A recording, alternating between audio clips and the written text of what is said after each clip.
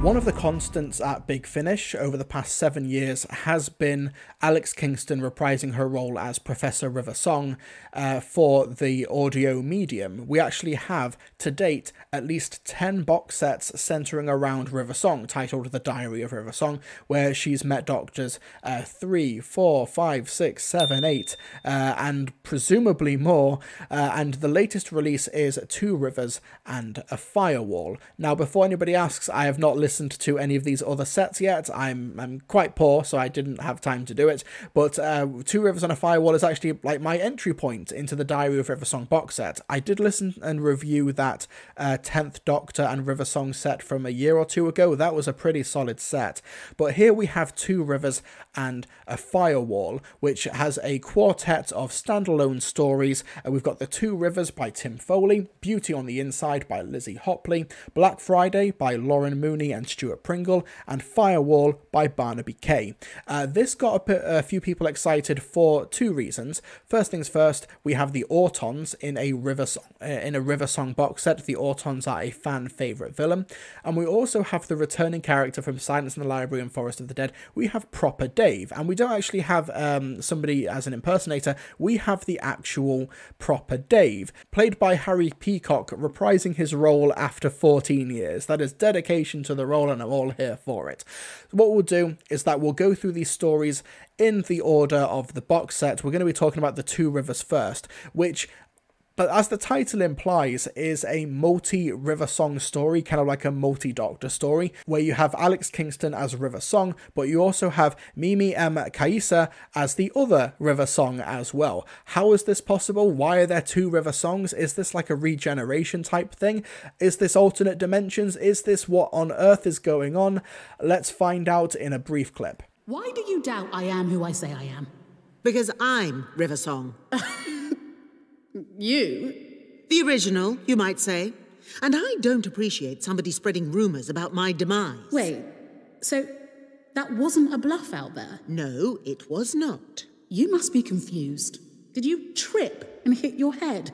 You think all that frizz would protect you from concussion? The frizz. Oh, heck. Oh, I should have remembered.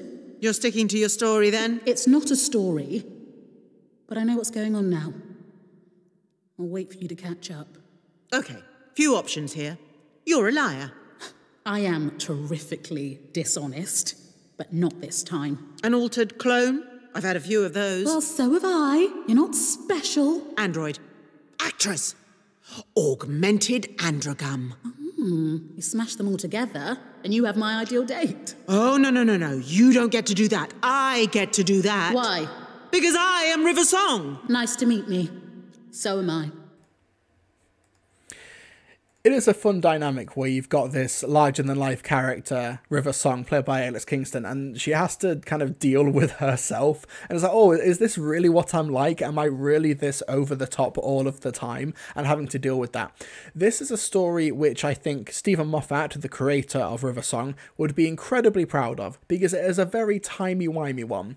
Now, the normal, our River Song, played by Alex Kingston, meets the other River Song, played by Mimi M. Kaisa, meets the other River Song in River Song's tomb, in a sarcophagus. They open it up and, oh, this other River Song is inside. Who is she? How did she get here?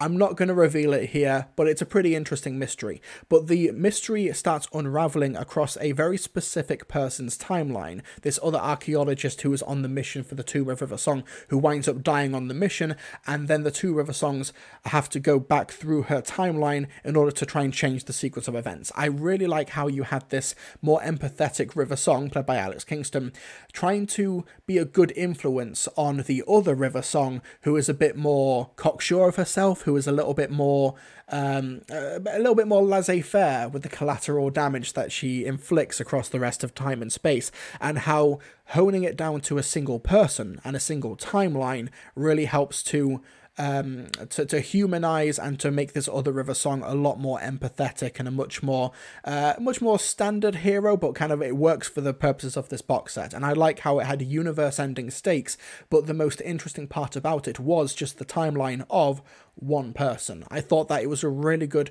dramatic emotional anchor for this box set. It was an awful lot of fun. So Taker 42, oh no, not more River Song. If you're not a big fan of River Song, firstly, why are you listening to The Diary of River Song box set? Not only that, but series 10 of these box sets.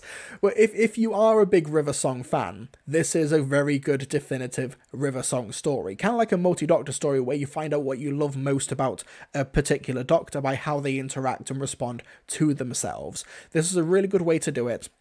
I don't really know if they'll expand on it in near future. I do think that Mimi M. Kaisa has charisma to spare, and I think that if she were to return to these box sets or be an offshoot River Song in future releases or future stories or whatever, I'd be all here for it. But for the purposes of this particular story, the two River Songs work really, really well together. I also think that the sound design on the villains is particularly interesting as well. Like I said, I won't dive too deeply into the spoilers there, but the whole premise of we're trying to find the tomb of River Song, I think that it's a really good starting point and a really good way to leap into the mystery of these two characters. Now, the next story is Beauty on the Inside, and this is from Lizzie Hopley. Lizzie Hopley is not a stranger to the River Song collection. Lizzie Hopley wrote Precious Annihilation, which was the story with the 10th Doctor on the 10th Doctor set where they were hunting explosive jewellery, and this is a little bit more of that vein. It opens with River Song crashing an auction for a forgery of a painting of a royal family. And it was a royal family that has been around for hundreds of years, but the painting is like brand spanking new. Like the family haven't aged at all. This is clearly a fake painting, a fake reproduction. So River Song follows the trail of that painting to find out what is going on with the family.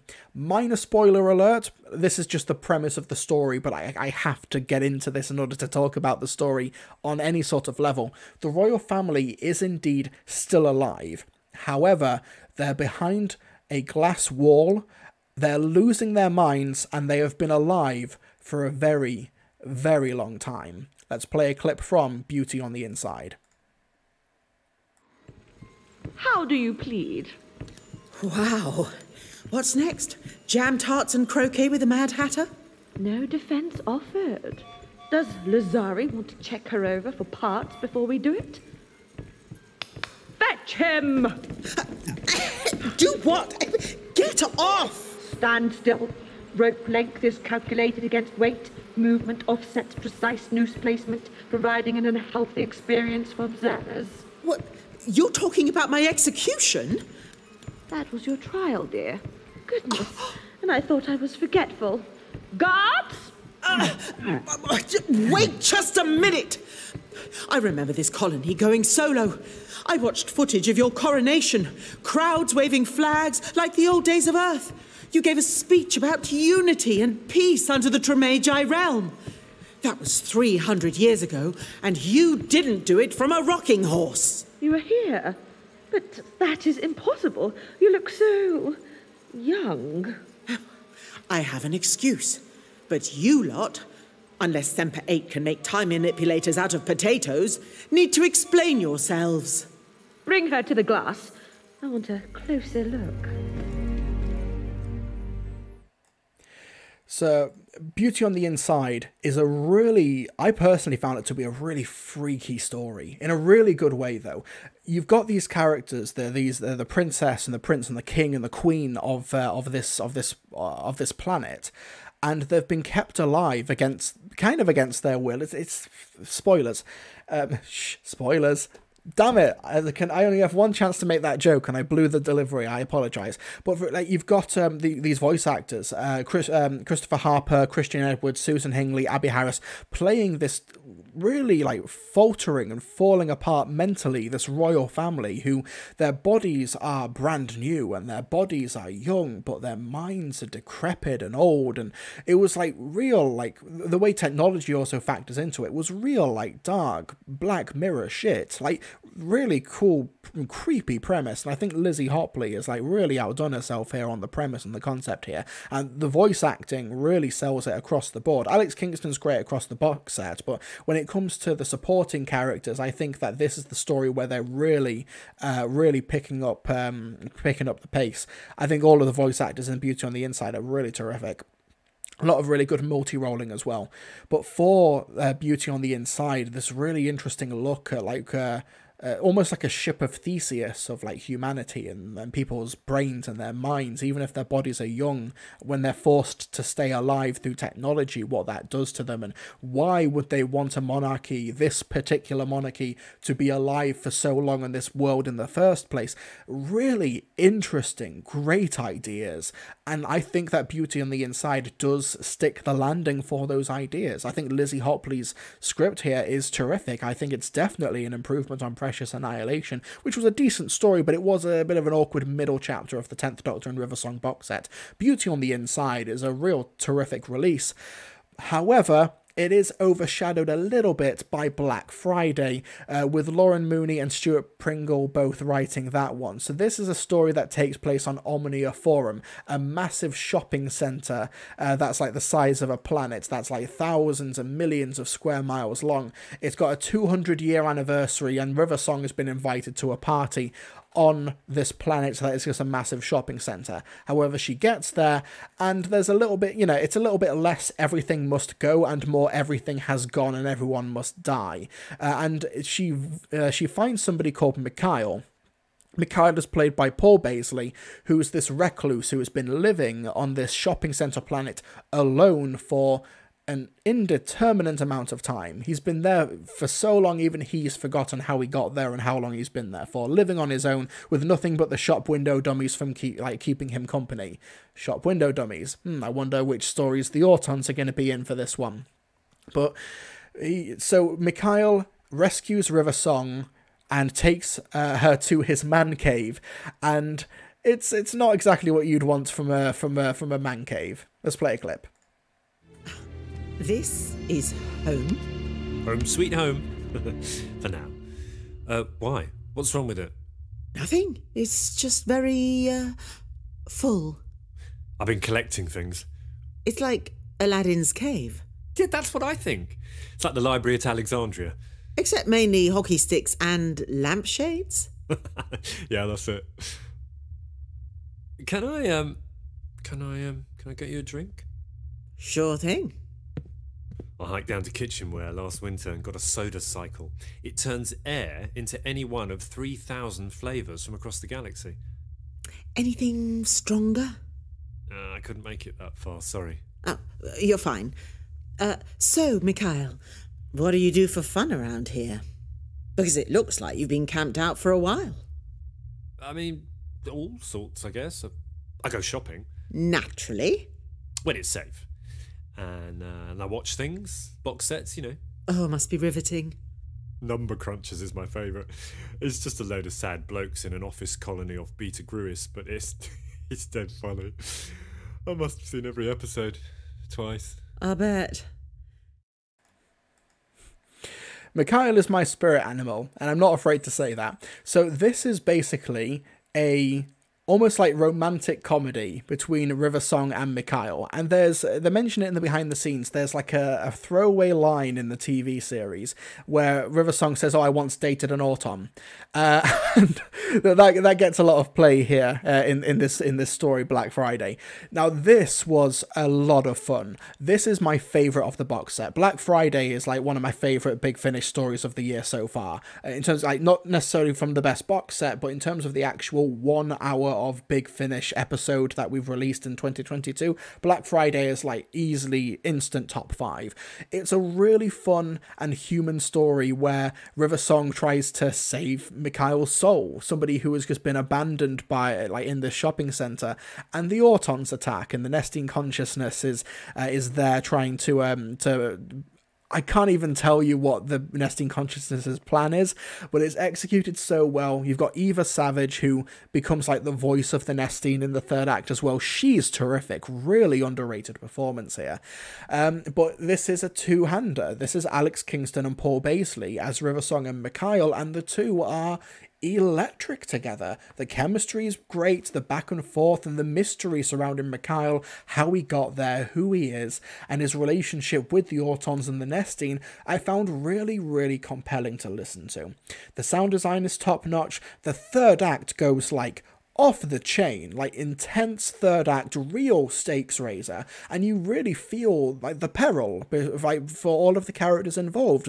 You're thinking, if it wasn't for the fact that you know that this is not how River Song's story ends, because it's River Song, you already know how this story ends, you'd think, oh my god, this is where River Song ends, this is as far as she goes. But yeah, it was a really terrific listen. Black Friday, like, if they just sold that for like £6 or £7 as like it's the download version that you could just listen to that story, that's the one you listen to. The Autons were great in it as well. They're a very limited villain when it comes to the audio medium, because they don't really talk, but the use of the sound effects from the 1970s was spot on. The sound design was done by Howard Carter and Lee Adams. I don't know who to attribute the sound design to Black Friday for specifically. It might have been both of them. It was top tier, top notch. Black Friday was terrific. So the final story, Firewall by Barnaby Kay, has a bit of a hard act to follow. Firewall is basically the cover story of the box set. You can see that there's the neural relay, there's the energy signature at the center there. You can also see Harry Peacock as Proper Dave. He's reprising his role for the first time in 14 years. You do also have Cal and Anita, however they are played by different actors in this version. Cal is played by Merindoli and Anita is played by Victoria Econoye. So these are not the original TV counterparts, but they fit the roles really admirably. So this is the furthest, with the exception of her ghost in the name of the Doctor, this is the furthest along the River Song timeline that we've explored outside of the TV series, where River Song is now in the library databanks being overseen by the Dr. Moon, and she's got the children there as well. She's got the people from the expedition, including Proper Dave, including Anita, basically in this virtual world, in their heaven, in their afterlife. However, as is implied by the title, Firewall, there is a breach, and there is a virus trying to get into this virtual reality in order to hunt down River Song. And in this alternate reality, in this virtual reality, because of the way, this is a really clever tie-in from Silence in the Library and Forest of the Dead, because River Song and Proper Dave were uploaded into the library with pretty weak signals, it means that their memories prior to being in the virtual world are a bit compromised, and I thought that was a really clever way of tying it in and making it feel like a natural sequel to Forest of the Dead. However, I think that outside of that, the story in Firewall is not particularly interesting, but I'll talk about that in a moment after a brief clip. I don't actually exist. Not out in the universe, but here you exist. Charlotte saved you. The Doctor saved me, and Charlotte saved you. The Doctor? Oh, long story. Both your energy signatures were weak when you were uploaded. That's why you can't remember. Don't answer it. Why? It'll be them trying to get in. Who's them? It must be some kind of virus. A really strong one if it's managed to get past the Dr. Moon. Doctor Who? Are we safe here? Yes, I think so. For now. There's a firewall around the house. Extra protection for you. Yes. Wait, who's Dr. Moon? It's a satellite that protects the core. The data core is the largest hard drive in the universe. It holds digital copies of every book ever written. Wow. And every book ever written in the future. Okay, wow. It's called the core because it's at the centre of a planet called the library. That's where the real books are kept. And River died saving it. Wow. And she saved me. She was amazing. Were you a soldier or something? She was an archaeologist, actually. But a fighty one. Wow. Dave, stop saying wow. Sorry, but it's a lot to get your head round, isn't it? And what was I? Before... Because, you know, you don't get much cooler than a pilot. An astronaut. Oh. Russell Jetson in the chat, is that Cal and why is she not aged in 14 years? That is Cal, however, this is not Eve Newton who played her in the TV series. This is Merrin Dowley, because, you know, Eve Newton is presumably in her 20s now and is not able to play the younger version of Cal. The only actors who have reprised their roles from Silence in the Library and Forest of the Dead are Alex Kingston and Harry Peacock, who you both heard in the clip there. Harry Peacock is Proper Dave. However, despite much pomp and circumstance being everything like surrounding this release and Harry Peacock is back is it's not actually got that much to do. Like, it's a decent role, but it's like, you know, I wish that if they were going to reunite these characters, that it maybe was a bit more I would rather hear a like a pre-Silence in the Library story between River Song and the archaeologists who were going to visit the library. That's the kind of story that I would want to hear from this pairing. But no, I think that having their story is kind of over. Like, you can do interesting stuff with River Song, I think, but maybe not with the rest of the crew. Hey Jay, is Dr. Moon in it? He is not, unfortunately, but that'd be really, really cool. They do reference the Dr. Moon, though, because it's a story about a virus. I think that the villains of the story as well, like the malware that's trying to get in, played by Jason Forbes, is given an interesting, like, audio gimmick in that he's clearly on, like, life support and he's struggling to, like, live and survive and breathe, and he has to be pumped full of adrenaline just to sit up in his life support system and stuff. That's pretty interesting conceptually, but it's not really interesting villain. And his motives, because he wants to try and get to River Song to get revenge for something that the Doctor once did, but then the reveal over what the Doctor did and like how that's worked around felt so hand-wavy. It didn't feel like it was enough to sort of center a story or a motivation around. And I also thought that Firewall itself as a story didn't really justify its existence that much. I actually think, despite this being like one of the selling points of the box set, that Firewall was the weakest of the four. It's not a bad story. Like Big Finish, even like some of their worst stuff is like just average at best, quoting Troughton. But honestly, it didn't really grip me that much. I didn't really think there was much interesting character stuff here beyond, oh, this is what happened in the virtual world after Forest of the Dead. The position that it leaves River Song, Proper Dave, and Cal at the end, it seems like it's trying to set up for sequels, that it's not really justifying that interesting sequels can take place in this world. Didn't really work for me, to be honest. It's a decent story, but it was a bit of an anticlimactic end to what is otherwise a pretty solid box set. Louis Morehouse asking if this was like a good standalone one, or do you need to listen to any of the big River Song stuff from the range? This was my first purchase from the range, and honestly, with the exception of Firewall, I was really happy with it. The other ones are like £30. This is still in its like early release price bracket of $19.99. I think it's worth that price tag. I think this is a really strong release. Alex Kingston is always committed and up for anything, and you never get the sense that she's phoning any of this, like these performances in. That continues here.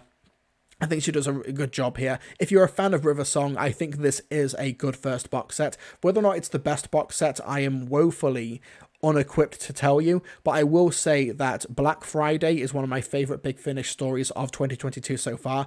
Beauty on the Inside was also really, really good, and The Two Rivers was like a really entertaining, like timey-wimey story. Firewall is the weak link here, I think, but the rest of the ones in the box set are really, really good as well.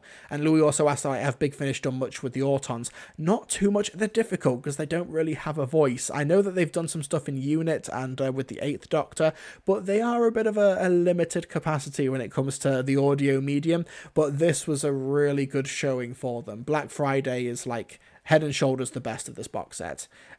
Yeah, this was a strong release. I enjoyed this. I don't know if I'm that particularly invested in the entire range to maybe get a Friend of the Family when it comes out next year, but you know, there's some really good stuff. I've heard that there's some really good stuff, I should say.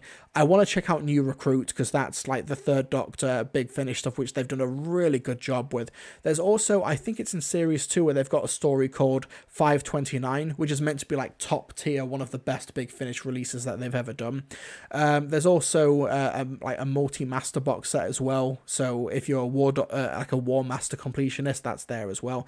So yeah, she's got a long history in the annals of Big Finish that is set to continue for the near future as well, and this was a really solid chapter as part of that long history. Yeah, I enjoyed this a lot. This was a good set. I don't know if as an entire set on its own it's a must listen, but you know, Black Friday and Beauty on the Inside are must listen stories, if that makes sense.